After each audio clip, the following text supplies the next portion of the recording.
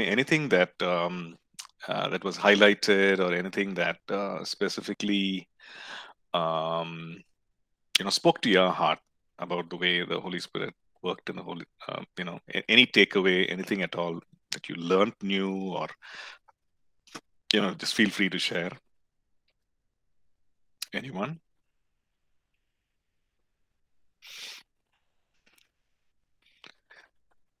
Okay, yeah, go ahead, Robert.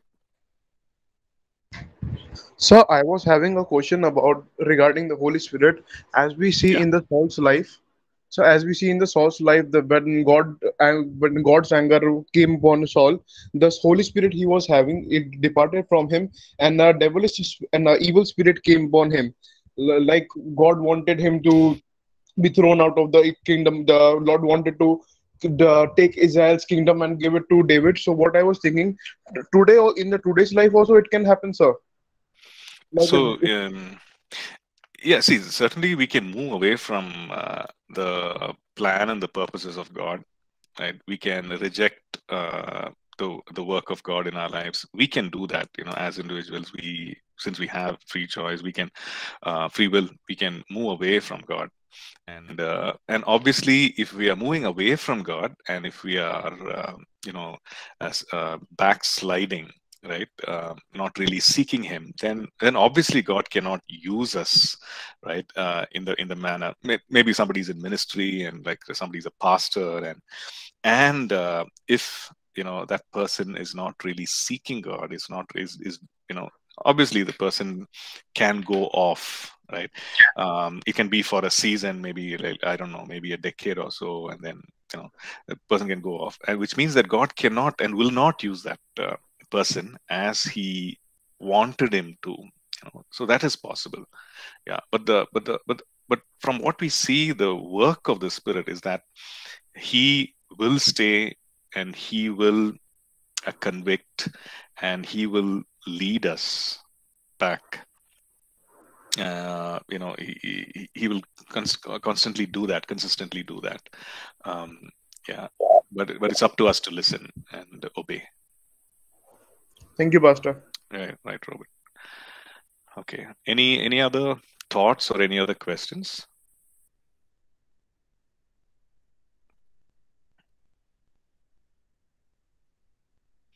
Okay. In what way were you challenged, when you read through? Did it stir up anything inside of you? Did you, make certain decisions based on how, you learned about how the Spirit was moving in the Old Testament on different people? Any choices, any decisions that you made, anything at all, or any questions, if you have, you can share.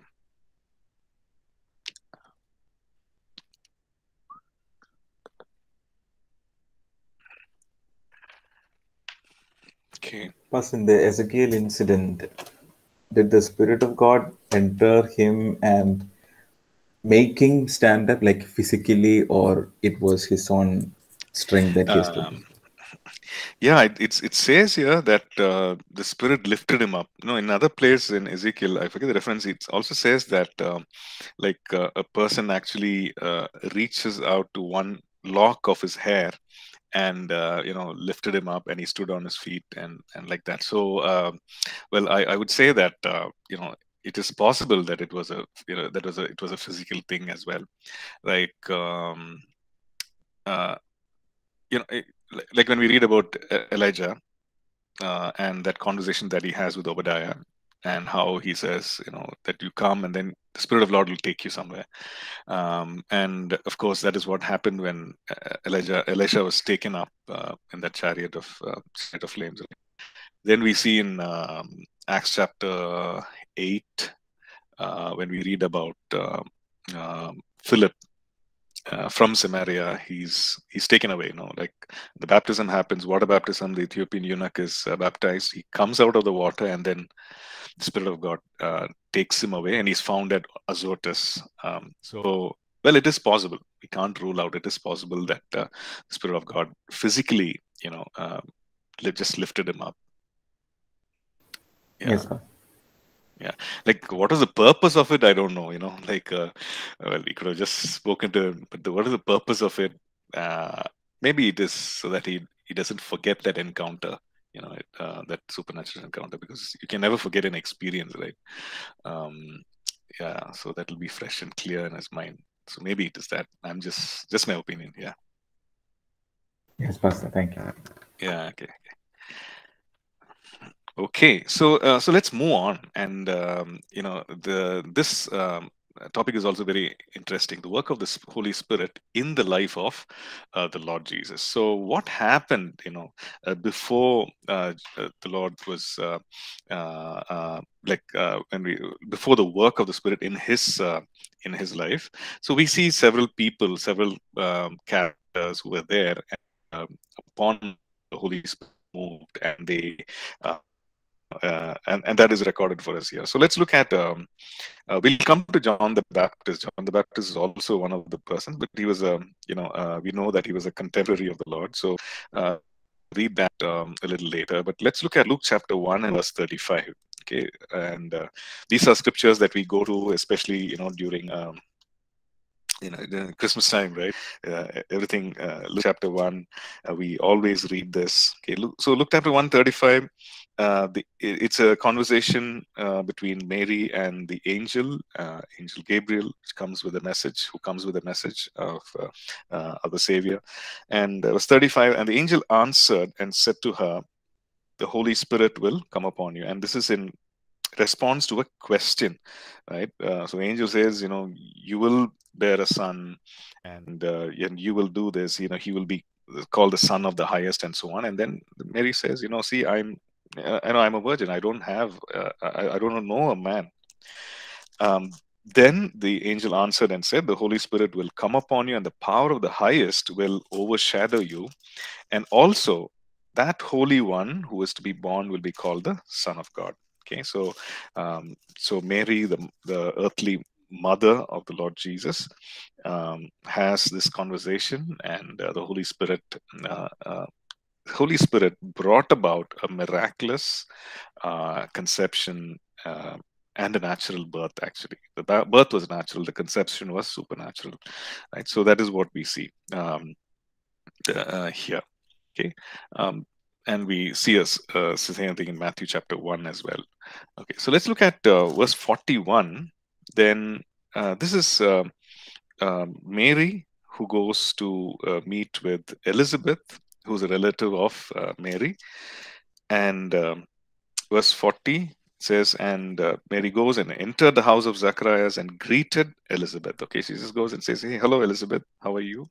Verse 41, and it happened when Elizabeth heard the greeting of Mary that the babe leaped in her womb. So the baby moved in her womb, and Elizabeth was filled with the Holy Spirit. Then she spoke out with a loud voice and said, blessed are you among women, and blessed is the fruit of your womb. But why is this granted to me, that the mother of my Lord should come to me? For indeed, as soon as the voice of your greeting sounded in my ears, the babe leaped in my womb for joy. Blessed is she who believed, for there will be a fulfillment of those things which were told her from the Lord. Wow, amazing, right? Very exciting times.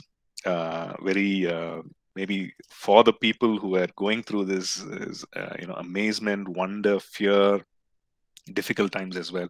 But this is what was happening. So Mary goes, greets Elizabeth. Elizabeth, in the womb of Elizabeth is John the Baptist, and John the Baptist as baby, not yet born, that there's leaps, and Mary was filled with the Elizabeth was filled with the Holy Spirit, and she begins to prophesy. Okay, she begins to confirm certain things, and she begins to exhort or encourage. Right, here it is, blessed are you among women, and blessed is the fruit of your womb. Now, nobody has told her, and I mean, it's not recorded, there's no information, right? And it's not something that you would go and tell. Mary was actually very careful. She told Joseph, and Joseph was not too pleased, but God spoke to Joseph as well through that dream and asked him to, not discard or put away Mary, right? So this is what. So we see here that Mary is prophesying, and also we see that she is confirming something that the angel told her. Okay, about the son who is to be born. So blessed is the fruit of your womb, and he's saying the mother of my Lord. Okay, um, and also she's saying verse 45, blessed is she who believed, for there will be a fulfillment of those things which were told her from the Lord. A confirmation of that information that Mary herself received from the Lord, that in that angelic encounter. So what was it? The angel also says, right? Angel says, the in verse 35, this will be this will be what will happen. The power of the highest will overshadow the Holy One, will be called Son of God. Now Mary responds like this in verse 38 to that whole encounter. As soon as the angel finishes by saying, for with God nothing will be impossible, Mary says, let it be to me according to your word. Right? Let it be to me according to your word. And then verse 45, we see there will be a fulfillment of those things which were told her from the Lord. Okay, and then Mary goes on to sing a song. Right? My soul magnifies the Lord, and my spirit is rejoiced, and she stays there for about 3 months and so on. So this is what happens, right? Mary and Elizabeth encounter. Then we read about, in the same chapter, we read about Zechariah. Okay, now Zechariah, and he is there. Let's just go down to verse.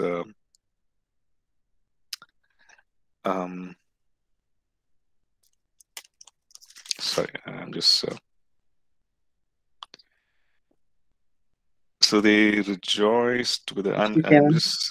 I'm sorry. No, I'm just going back to chapter 1, and we read about Zechariah when he was serving as a priest, and it was his custom. Like we look at verse 8, right? It was his custom to go and burn incense, and what happened to him, right?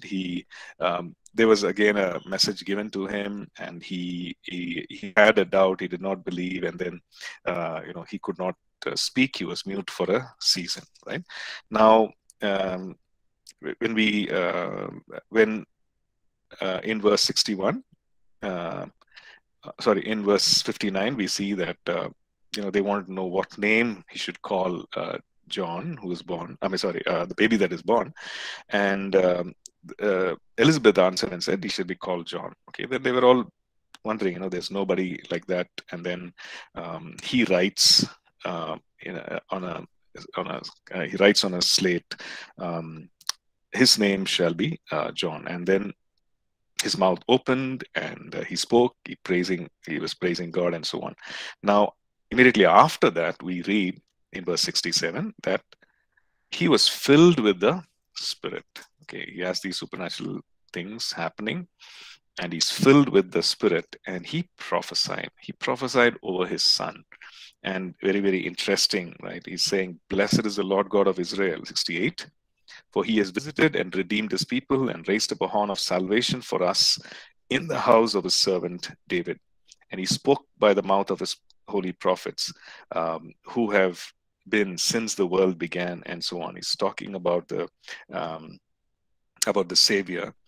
And verse 76, and you will be called the prophet of the highest, for you will go before the face of the Lord to prepare his ways, to give knowledge of salvation to his people by the remission of their sins, through the tender mercy of our Lord, of our God, which was the day spring from on high has visited us, and so on. So about the Savior and about the forerunner, right there, the Spirit of God causes him to prophesy of what is to come.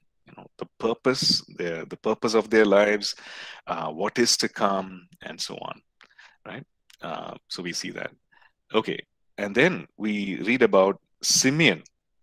Okay, we read about Simeon in chapter 2, uh,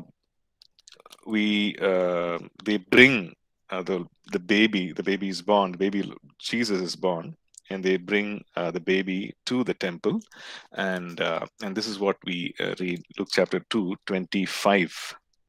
Okay, there was a man in Jerusalem whose name was Simeon, and this man was just and devout, waiting for the consolation of Israel, and the Holy Spirit was upon him. So you see, God is orchestrating things. God is moving upon people, and we see all this happening uh, right at that time before the Lord was born, after the Lord was born, and what we.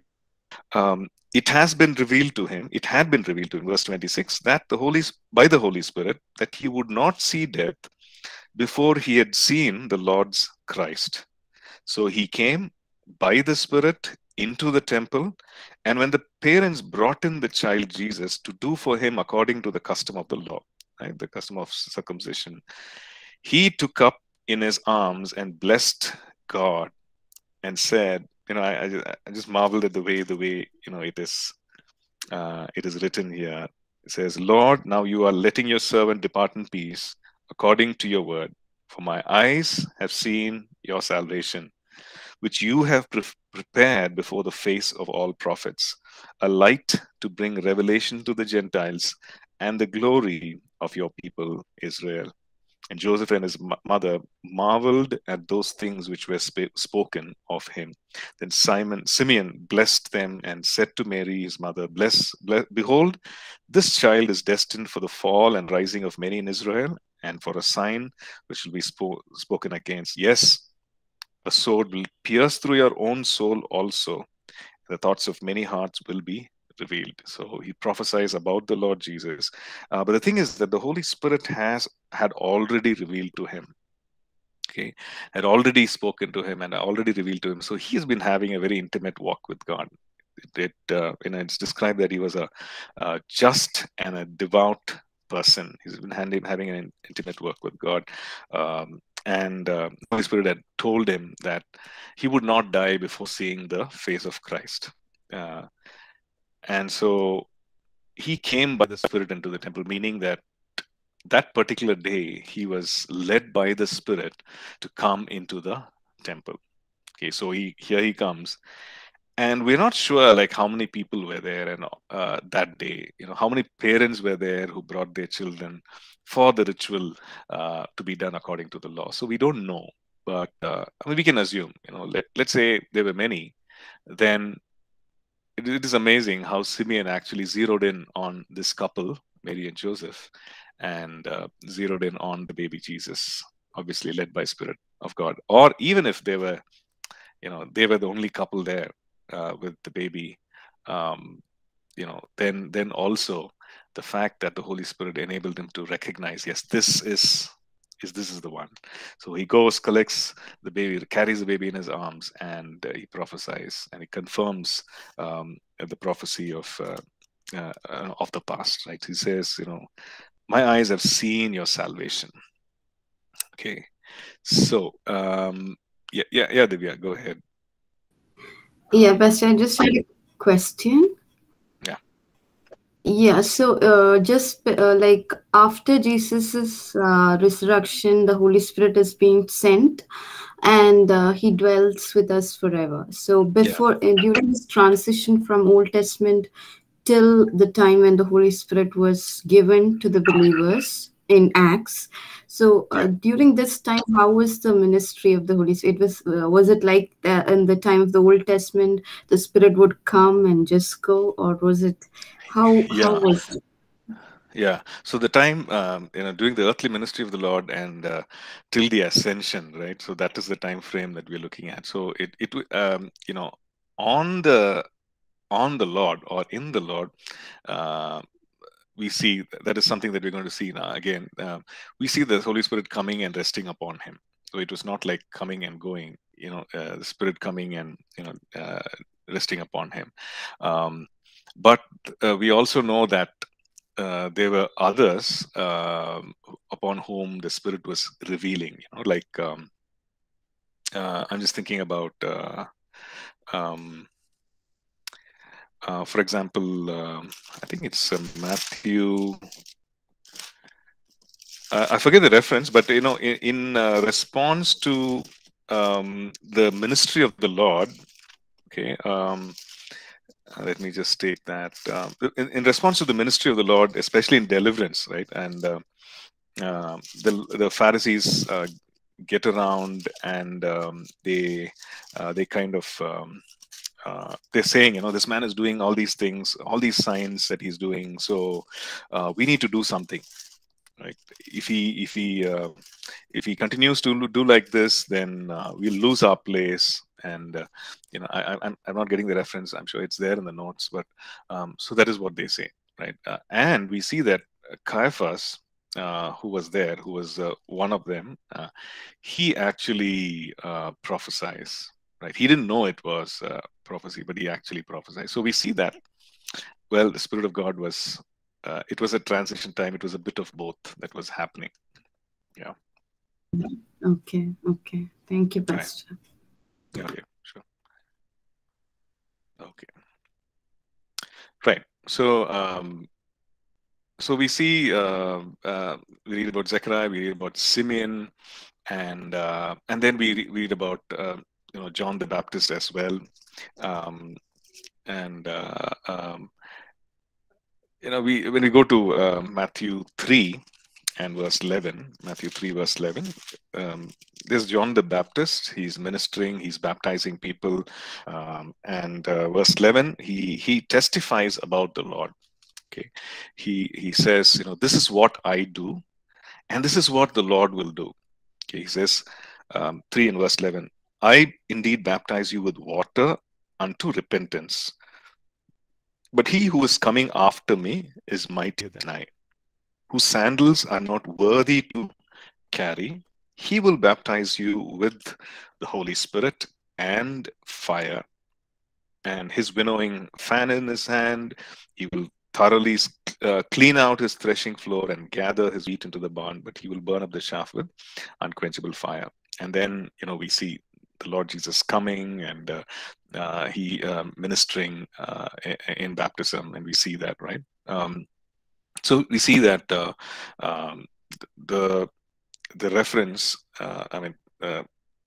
John the Baptist referring to the Lord and saying, this is he. He will baptize with the Holy Spirit, and he will baptize. He's going to do something in your lives. He will baptize you with the Holy Spirit and with fire. Okay, so so we see that, right? Okay, then we move on to how the Holy Spirit moved in the life of Jesus. Okay, worked in his life, and this truth is also something very, very crucial, very important for us to grasp, because it actually refers to our life and our ministry. Okay, and some of the things that the Lord asks us to do, or instructs us to walk in, the kind of standards that he wants us to keep, right, etc., where it rules out all kinds of excuses for us as human beings. Okay, let's see how. Okay, so let's go to Matthew 3 again. So Matthew 3, John the Baptist comes, and okay, if you're following in your notes, it's I'm looking at page 11, chapter 4, right, and the section of work of the Holy Spirit in the life of Jesus. So Matthew 3 and verse 16, immediately after the conversation with the Lord Jesus has with John the Baptist. John the Baptist baptizes him. Verse 16, when he had been baptized, Jesus came up immediately from the water, and behold, the heavens were opened to him, and he saw the Spirit of God descending like a dove and alighting upon him. And suddenly a voice came from heaven saying, this is my beloved Son, in whom I am well pleased. We looked at this scripture as a picture of the triune God, right? We see the Son, we hear the voice of the Father, who says, "This is my beloved Son," and we see also the reference to the Holy Spirit descending and alighting upon the Son like a dove. Right. So we see that the Holy Spirit coming and descending and alighting upon the Lord Jesus. Okay. Then we see in the next chapter, Matthew chapter 4, we see that he was led by the Spirit. Okay, 4 and verse 1. Jesus was led by the Spirit into the wilderness to be tempted by the devil. And when he had fasted 40 days and 40 nights, afterward he was hungry. And then the whole experience of the devil tempting and the Lord refuting with the word happens there. And then verse 11, then the devil left him, and behold, angels came and ministered to him. So we see this very important aspect of the ministry of the Lord, or the victory of the Lord immediately after being baptized in water, baptized by the Holy Spirit, and we see this temptation that he overcomes by the word, the living word, using the word in order to overcome the temptation, right? So that's something. And he was led by the Spirit in order to face this and overcome. And that's a beautiful thing. Like it was to defeat, it was to overcome, this temptation. And we see after that, right after that, we see the ministry just unfolding. Right, he goes. We read about the wedding of Cana, and we also read about. I think that we see in Mark, right? Mark chapter 1 and verse 12. Maybe we can go there. So we see all that unfolding right after this, immediately after this. Okay, so.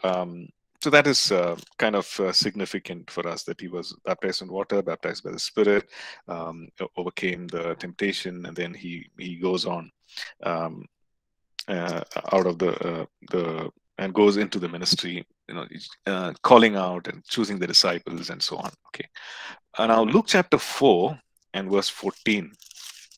Okay, let's look at that verse. Luke 4 and verse 14. Immediately after the the temptation, this is how what is recorded. Then Jesus returned in the power of the Spirit to Galilee, and news of him went out through all the surrounding region, and he taught in their synagogues, being glorified by all. And then right after that is how he reads from the scroll, in the synagogue scroll of Isaiah, and he reads that section from Isaiah 61, what we read a little while ago. And then he says, today this scripture is fulfilled in your hearing, and so on. So the thing is this, that he returned in the power of the Spirit.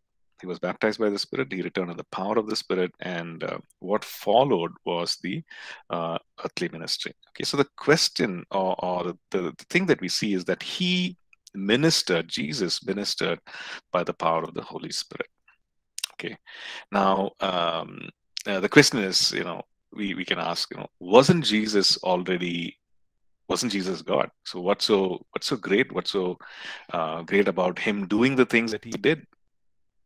Right, he is God, and of course he has the power to heal, to create. Oh, he was there right at creation. Right, we read Colossians 1, talks about the fact that everything was made through him. Okay, John chapter 1 also talks about that. Nothing was made that was made apart from him. So it was for him, by him, through him, and all that we see, right? So then what is this big deal about him being empowered by the Spirit, he returning in the power of the Holy Spirit, and this ministry? Okay, so the thing for us to understand is this, that we see in Philippians chapter 2 that he made himself of no reputation. Okay, the English word used there is reputation, and it says that he made himself, or he emptied himself. The word that is used there is in the Greek is kenuo, which means empty, to make empty. Okay, so let's go there. Philippians chapter 2.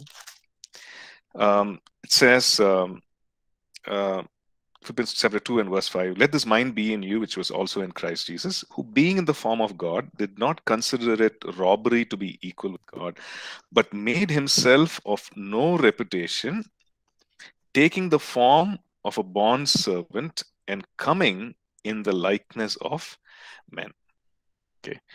And it says, and being found in appearance as a man, he humbled himself and became obedient to the point of death, even the death of the cross. Therefore, God has highly exalted him and given him the name which is above every name, that at the name of Jesus, every knee should bow, of those in heaven, of those on earth, and of those under the earth, and that every tongue should confess that Jesus is Lord, to the glory of God the Father.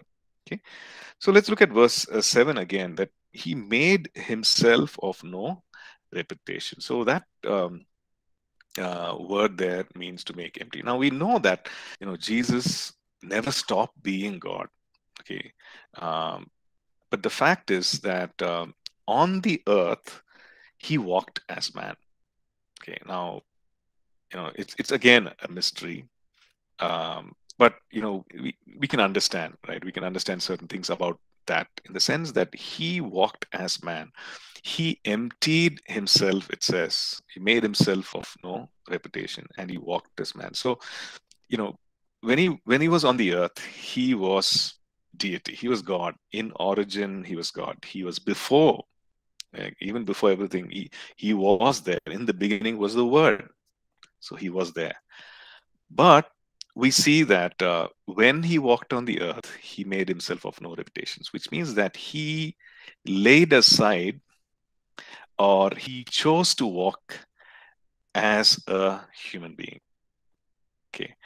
Now, why do we say that? And how can we say that? Because we know that God is omnipresent, present everywhere.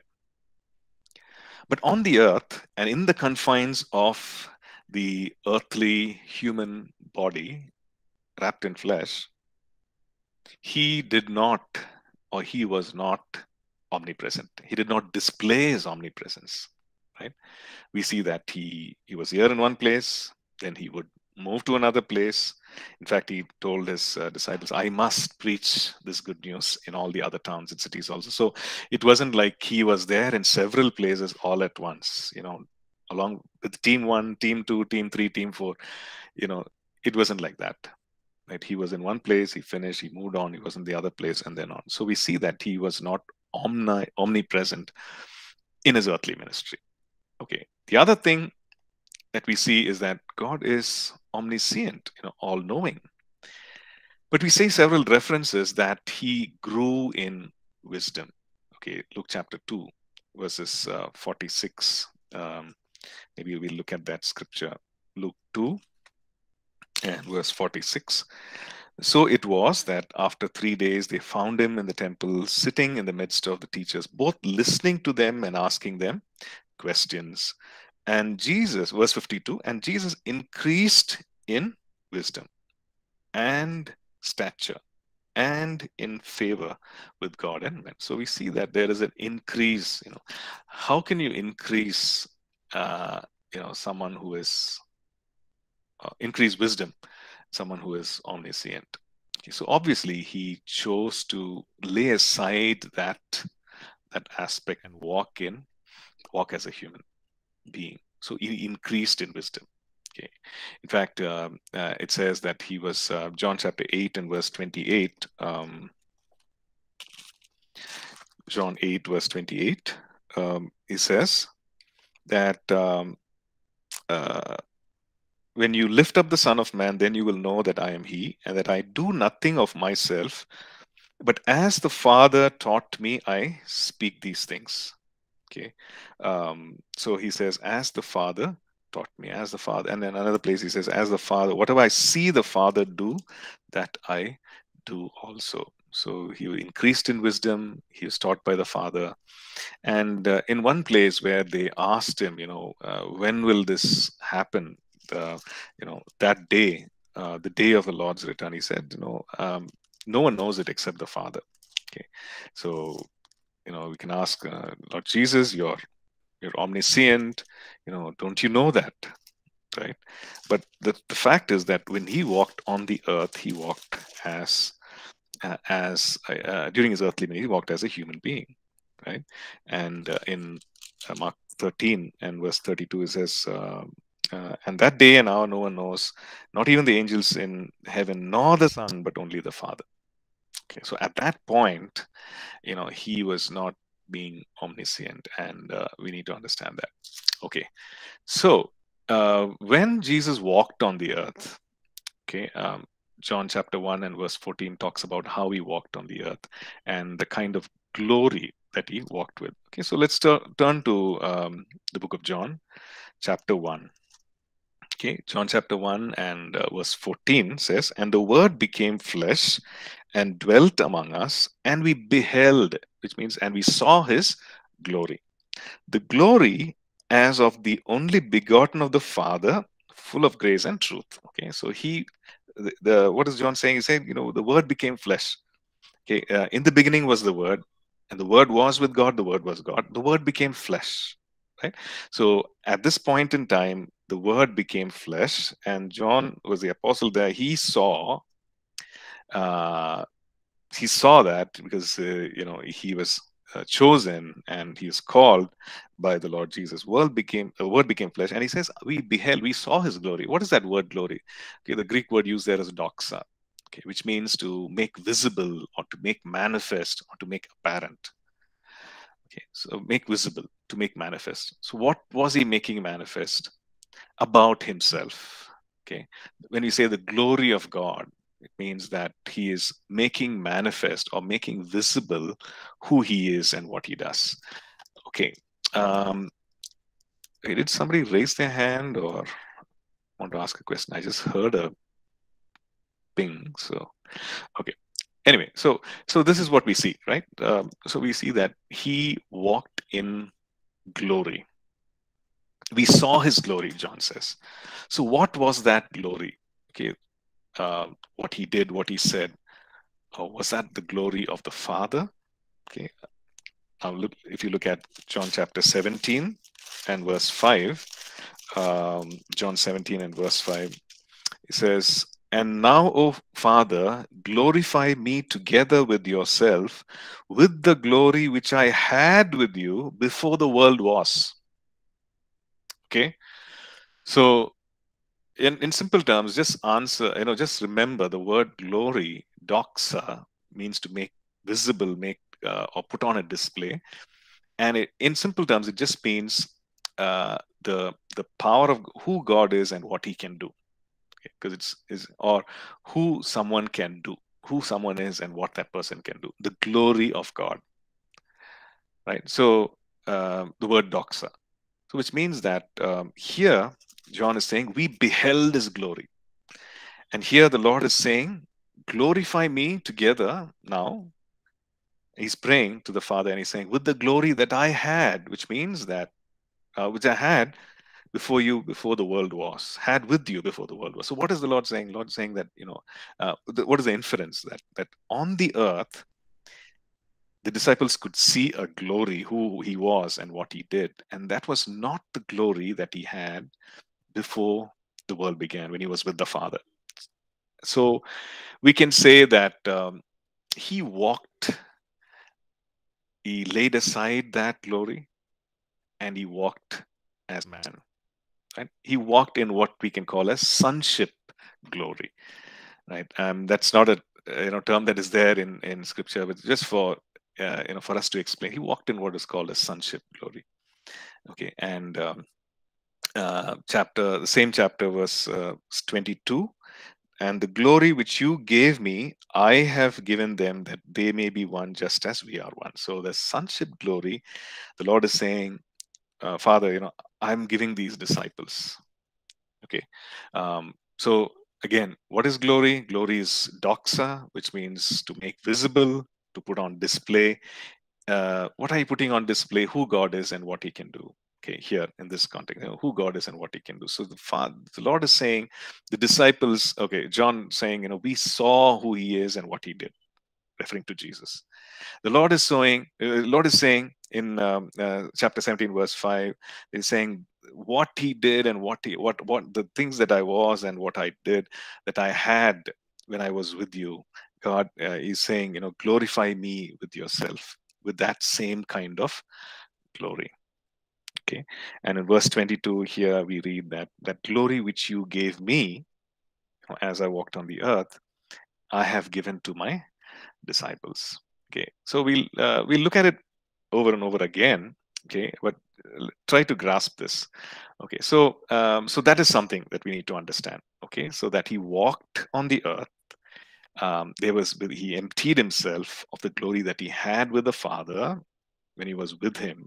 But when He came down, He walked as man, and He walked in what the disciples could see. They saw what He did, and who He was, and it was something called a sonship glory. We can call it a sonship glory.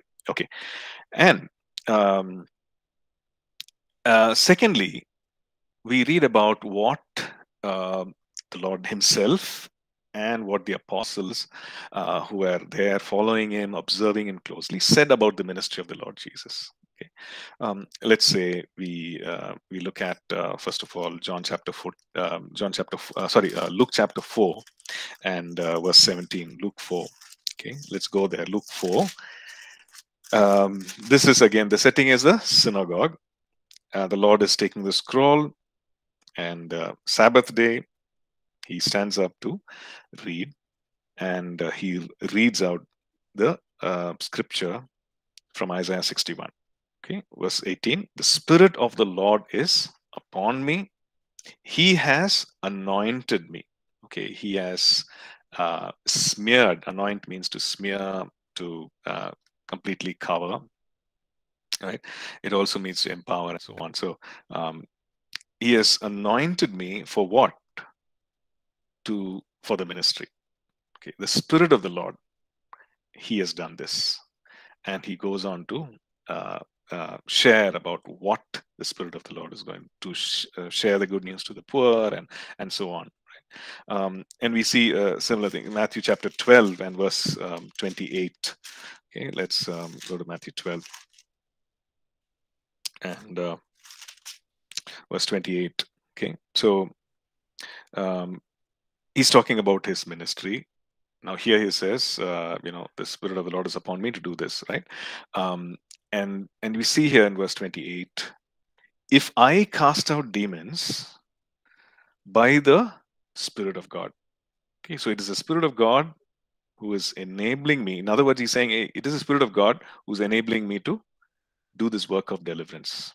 Just like He said, the Spirit of the Lord is upon me to share the gospel, to open prison doors, to heal blind, or make blind eyes open, and all those wonderful things. And here He's testifying because people were saying, He's casting out by the demon Beelzebub's power is what He's casting out. He's saying, no, it's not Beelzebub's power, but it's another power, which is the Holy Spirit power. And He's saying, if I cast out demons by the Spirit of God, some translations say finger of God, the older King James, finger of God or Spirit of God, surely the rule and reign of God, the kingdom of God has come upon you. Okay, so that's the thing. That is what He talked about Himself, right? About His ministry, the way He walked and the way He ministered. This is what He says about Himself. Another place is Acts chapter 10. Okay, Acts chapter 10 and verse 38. Okay, let's go there. Acts chapter 10, verse 38. What does it say? It says, and how God anointed. So this is Luke writing, right? Recording for us in Acts chapter 8. So he's saying how God anointed Jesus of Nazareth with the Holy Spirit and with power. Okay. And who went about doing good and healing all who were oppressed by the devil, for God was with him. So what the Lord prophesied about Himself, and He said, this is fulfilled No, this is a fulfillment of the prophecy from Isaiah 61. Oh, he said that. And then he testified to those people who were saying, hey, he's got power, but it's a different power. He told them, no, this is Holy Spirit power. Okay. I'm casted out by the Spirit of God. Okay. And Luke records here, he was anointed with the Holy Spirit and with power, and he went about doing good. So we see that there was this emptying. He walked on the earth as man. He was empowered by the Holy Spirit, and he did what he did as man, empowered by the Holy Spirit. And which is why when we read John chapter 14, it makes sense now. Right? John chapter 14 and verse 12, he says, most assuredly, okay, if you can all turn to John chapter 14 and verse 12, he says, most assuredly I say to you, he who believes in me, the works I do, he will do also. And greater works than these he will do, because I go to my Father. So the question is, how can this happen, right? How can I do the works that he did or he does? Because he is God and I am not. Very clear, right? He is God and I am not. So how can, Lord Jesus, how can you say that I will do these things? Right? And right in that verse, towards the end of that verse, the Lord gives a key. Okay, he says, you will do these works, he who believes in me, and greater works. And then he says, because I go to my Father. Okay, now that's the key. Because I go to my Father. If you come down, this is what he says. If verse 15, if you love me, keep my commandments. And then he says, I will pray the Father, and he will give you another helper, that he may abide with you forever. Verse 17, the Spirit of truth, whom the world cannot receive, because it neither sees him nor knows him, but you know him, for he dwells with you and will be in you. Okay. And then as you go down, it says, excuse me, just give me a minute, sorry. Okay, and then he says in verse 26, the helper, the Holy Spirit, whom the Father will send in my name, he will teach you and bring to your remembrance all the things that I said to you. Okay, so the key is this, that excuse me, that the helper is coming, and it's tied to Jesus going to the Father, and us as believers doing the things that he did and the greater works. Right? It's amazing. It's mind-blowing. But for Jesus, it was like, this is what you will do. And the key is this: it's because I go to my Father, and what will happen? The Father will send the helper, and he will be with you. He will be in you. He will abide with you forever, and you will do these things that I've called you to do. It's amazing, right? That God would, entrust us with ministry. The Lord would empower us for ministry in this way, and he would do it by the power of the Holy Spirit. And which is the only way, which is the only reason why he would say, you can do the things that I do, right? Because he empowers us to do it. And the things that he did, he was also empowered by the same source, the Holy Spirit. Okay. Okay, so we'll stop here, and we'll continue with this topic about, especially about the glory of the Lord, and walk the sonship glory that he walked in. We'll discuss that again, and then we'll proceed. Okay, and if you have questions, you can put it in that link. Remember, go to the classwork section, because all those videos are there. But right down, you will see the link, which is for a Google Sheet, where you can enter your questions there. Okay, so thank you. And yeah, today is what, Friday. God bless. Today's Thursday, right? We'll catch up next week. God bless you guys. Bye-bye. Thank you, Pastor. Hello, sir. Thank you. See you. Thank you, Pastor. Bye-bye. Take Thank you, care. Pastor.